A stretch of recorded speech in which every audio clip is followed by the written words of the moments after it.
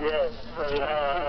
He said that they actually can show that Jimmy was less than 10 to the minus 8. Yeah, I think that the theory and observation together all say should be less than 10 to the minus 8. So I'm thinking generic number like 10 to the minus 9, 10 to the minus 10. And the future, also square kilometer array of things can probably, and with these typing, 10 to the minus 15 is the number that realistically could be posed.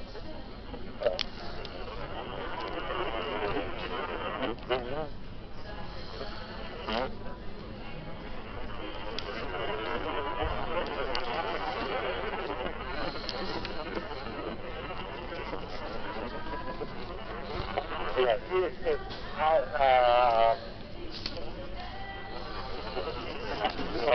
post the timing.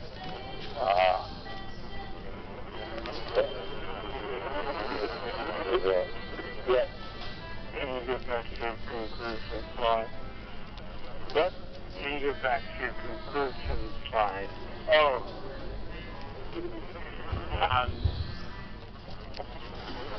And this is a great talk. I enjoy it.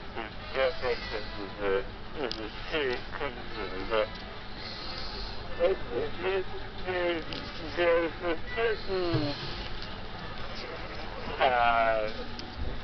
I don't really agree with the statements on the slide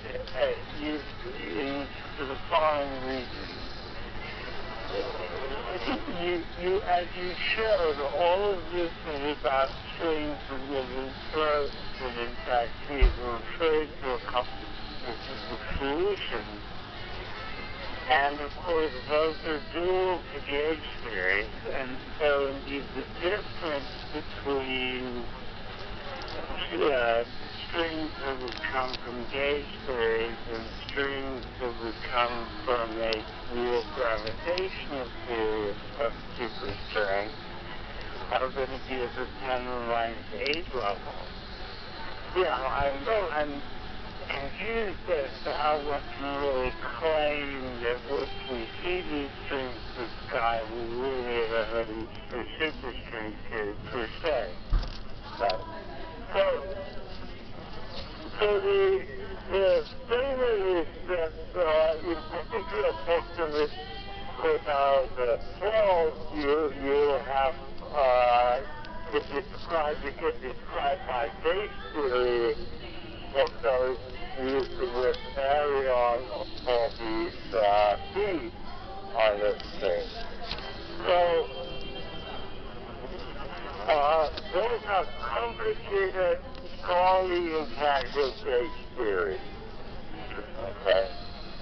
So the way I would look at it is the following.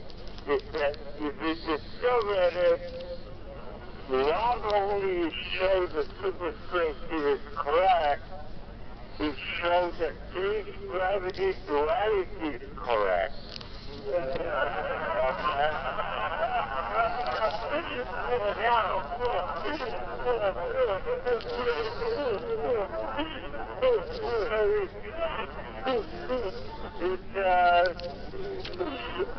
Two-thirds was done so. Now,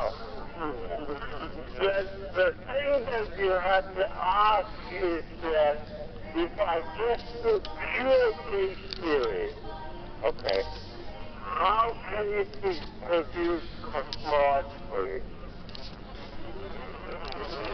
And the way I know how to describe it is go back to the Bradsky side and look at how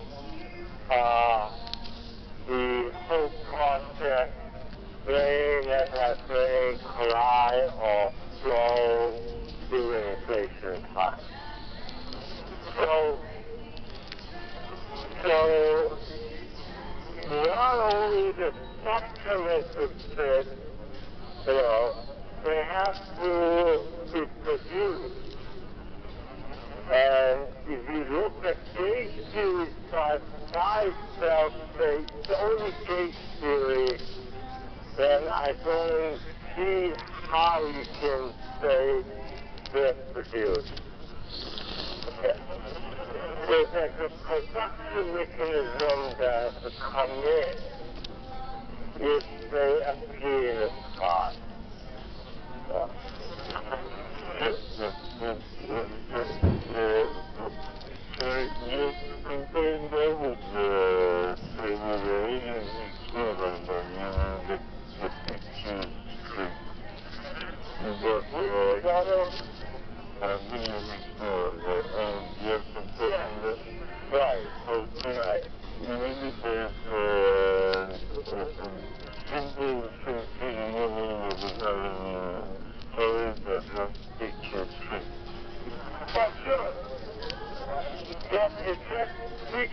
That's exactly.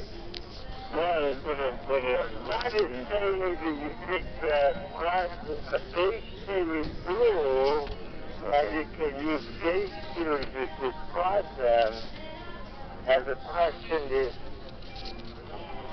well, why does it just prove? That just proves that cosmic strings generated by a non-trivial gauge theory, and why does that prove the thing is correct? That's the way could be any other even that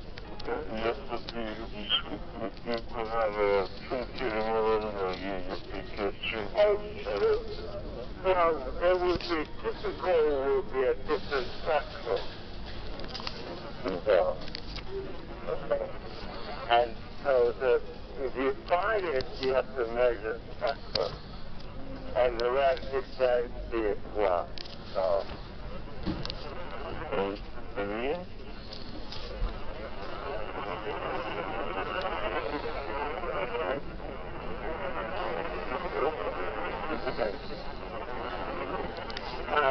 although my first question was already out, and I think there was little discussion, I would like to probably pose the question in the following way. Of course, it is interesting if eventually some fundamental physics of the gravitational regular is described by strings. And although there may be gauge theory strings, it could be described using gravitational techniques.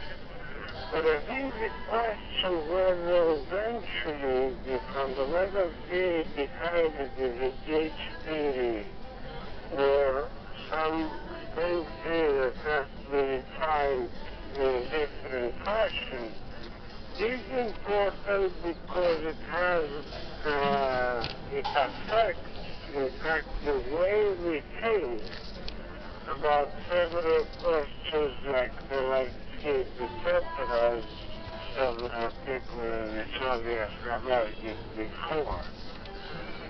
So my question, on the other hand, the second question has to do with Nancy, both weak and the usual Nancy that you described. How easy it is to tell